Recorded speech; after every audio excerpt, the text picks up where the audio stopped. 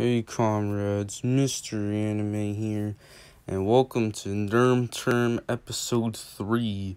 Today we're talking about this episode from the Garfield show, called Garfield Into the Wild, and otherwise known as Nermal's First Kiss. I find this very surprising, because Nermal is like a mega chad, so I'm pretty sure the title is a lie. To be honest, I'm a supporter of the ship, Nermal X Arlene. It's called Armal, but let's continue with the episode. So John is in the wild, probably because everybody knows he's a freaking incel simp, and he was driven out of town. If you know, he's always trying to get Liz to marry him, and it never works. He's a freaking incel simp, I swear. So Garfield and friends, but not those friends, freaking ugly, these ones, the ultimate trio of great characters. Look, here's my tier list. Nermal and friends are walking around, and Garfield is an abuser, man, I swear. Look at how he throws Nermal on the ground. This is so unfair, and Garfield is a Nazi. They find some beavers, and they make them a boat. Wow, that's like so nice. Too bad they never show up again. So they ride in the boat and be racist to some skunks. This isn't the first time this will happen. And then the water just ends, and they gotta try not to die. And while watching this, I could not handle it. The thought of Nermal dying was too sad. There's no way this could happen. I had to be hospitalized. I was so surprised, but luckily they do survive. But this is unforgettable. While they're walking, they get stalked by an alligator and a frog. So obviously the frog needs a kiss. It's like where like the frog princess and the kiss and stuff like that. But why don't they just kiss the alligator? What, Jim Davis only wants straight couples in his show? Well, too bad. There's already like 16 Garfield X Nermal AMVs. But my game theory is that the frog only wants to kiss Nermal, and I mean, who wouldn't? Side note, Nermal's top speed is 10 miles per hour from the shot of him running, but your calculations could differ.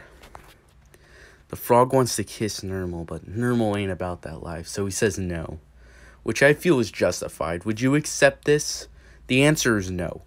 Then Nermal tries to kill himself by getting eaten. No, Nermal, don't do it. At this point, I had to get mega hospitalized because this was way too shocking and horrible. Nermal does actually get eaten, but the frog knows karate, so it's all fine. But before that, Garfield is cracking jokes. Like, really, man? He's your friend. Show some respect. I'm getting rid of my Garfield shrine. You hear me, Jim Davis? By the way, the alligator's straight up dead. So there's that. But not really, because it was all a plot to get Nermal to kiss the frog. This is messed up. Like, I don't like this. What are you teaching kids? What are you teaching kids, Jim Davis? That if someone denies you a kiss, you have to manipulate them? That's messed up. So Nermal doesn't know you. Nermal doesn't owe you anything. Freaking everyone in the show is freaking simping incel. Wants a freaking kiss. So Nermal feels bad and starts singing, I guess. Join me for next episode where I sing Nermal vs. Garfield, epic rap battles of history.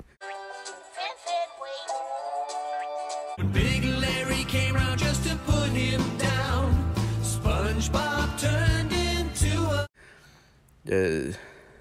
There's some really good cinematography in this song. Like, what a cinematic masterpiece. Also, I swear, Fortnite ripped off Nermal's dance here. I'm gonna buy the rights to Nermal and send them a cease and desist.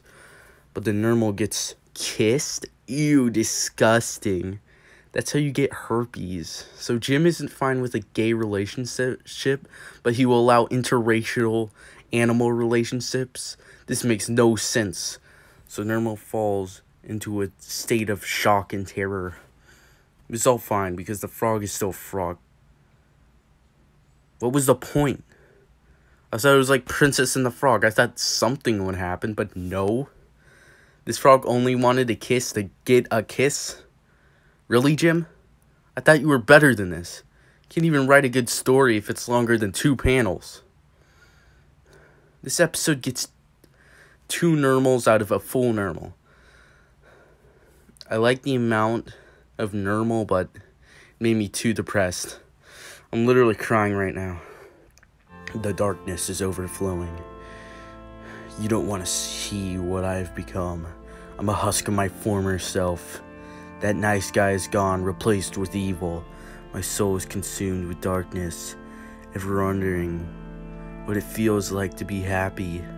Nobody can save me. Nobody can save us all. In the grand scene, nothing matters.